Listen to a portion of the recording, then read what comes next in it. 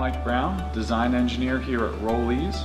We're at the Rollease Innovation Center today, and I'm going to walk you through a video tutorial of how to install our 4-inch Skyline fascia. I've gone ahead and laid out all of our components that we'll need for our install today. And you can see that I have our prefabricated shade with the Skyline clutch. We have our Skyline fascia 4-inch that we've cut to length. Also have the 2 brackets, our end covers, bracket covers, our 2 clips, and 4 screws. So these are all of our tools that we're going to need today for our installation. We have a set of drill bits. We have a power drill with Phillips head screwdriver and extension.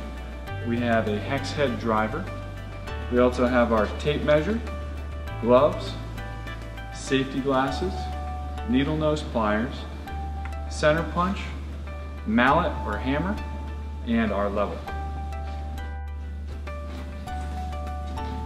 So here we are at our window, and I'm going to go ahead and walk you through quickly how to install the 4-inch fascia bracket. I've already gone ahead and pre-drilled and marked my holes, and so that will aid us in being able to put this up a little bit faster. Now you're going to want to put your screws in partially first, and then you're going to put your bracket on over the screws and slide it to the side to engage it.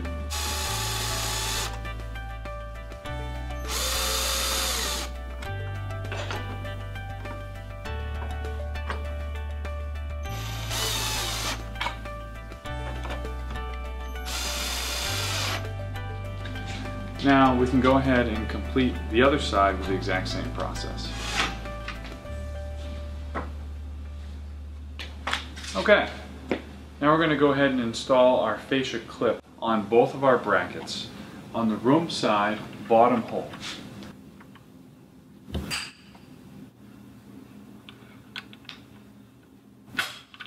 Alright, we're going to go ahead and install our Skyline shade now.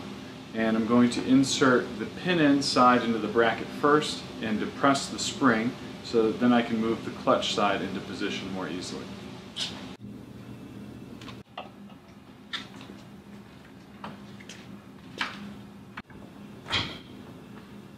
Now we can go ahead and install our fascia, and I'm going to angle it up into the brackets and then snap the bottom part down.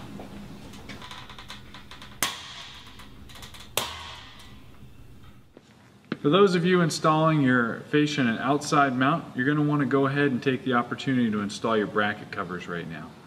Now you're going to notice that there's a lip on your bracket cover right here. That's actually going to go over the front of your fascia. So just insert it at an angle and snap it into place. Okay, so we are just about finished with our shade install today.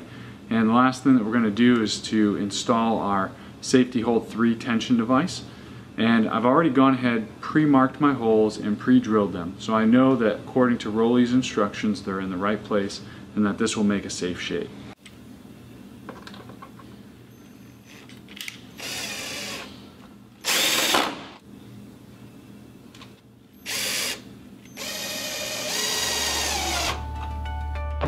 There we go, finished with our install. We now have a safe, operable shade. Thank you for watching this Rollease tutorial.